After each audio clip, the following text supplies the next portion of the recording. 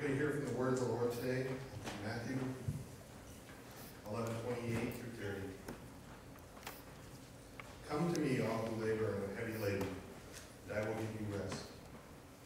Take my yoke upon you and learn from me, for I am gentle and lowly in heart, and you will find rest for your souls. For my yoke is easy and my burden is light.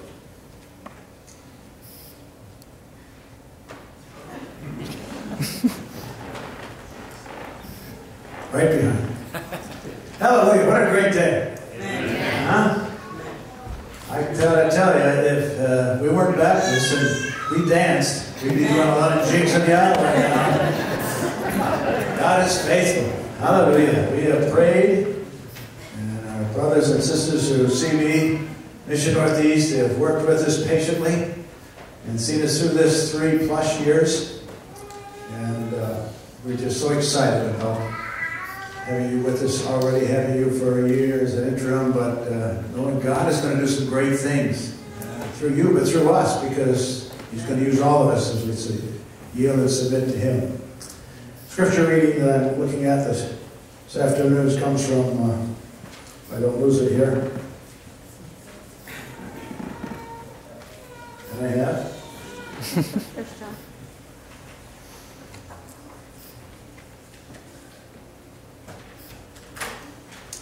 John chapter 4, verse 7 through 11.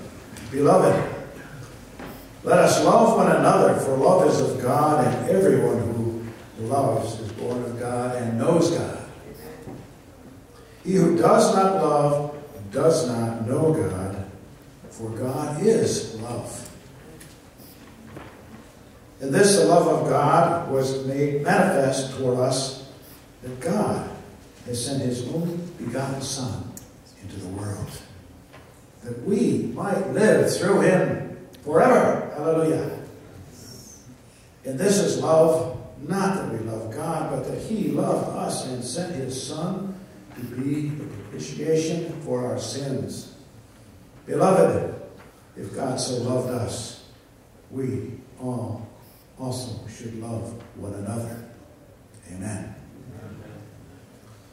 Brother Steve, come on up.